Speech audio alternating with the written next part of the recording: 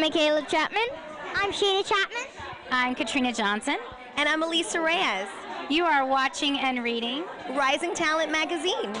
So what have you guys been up to recently?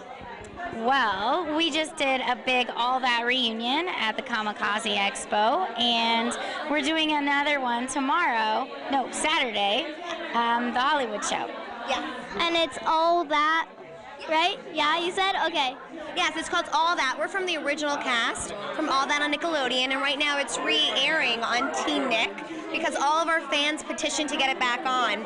And like Katrina said, we're doing a bunch of conventions this weekend for the Burbank Autograph Show. If you want tickets, you could check it out on my site at alisareyes.com for information about Katrina and I. Oh, cool. And you said you're the original cast? Yes, we're from the old school posse, back in the day. Yes. So what happened to the show?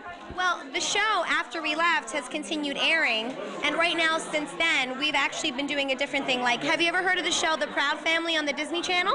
I think so. The what? Family.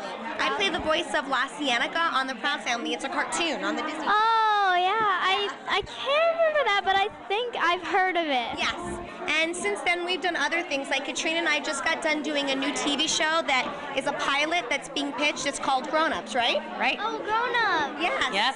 Oh.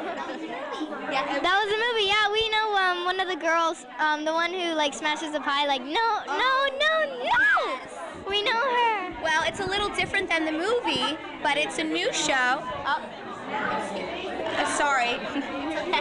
We have a little bit of an interruption here. But yeah, the show's a little different than the movie. It's about three friends that went to college and decided to open up a nightclub. And Katrina's one of the recurring characters on it. So stay tuned because that'll be coming out later on this year. Awesome. We'll look forward to that. All right. Thank you. So how do you feel about this event? Oh, it's been such a great time.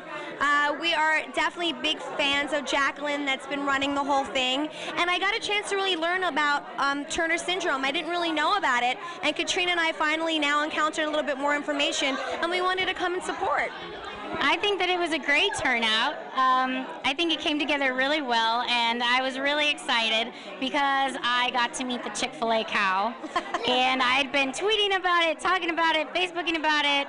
It was kind of a dream come true, and he let me sit on him, so it's pretty exciting. The cow's awesome, isn't it? Pretty awesome. Well, thank you for your interview. Thank you. It's our pleasure.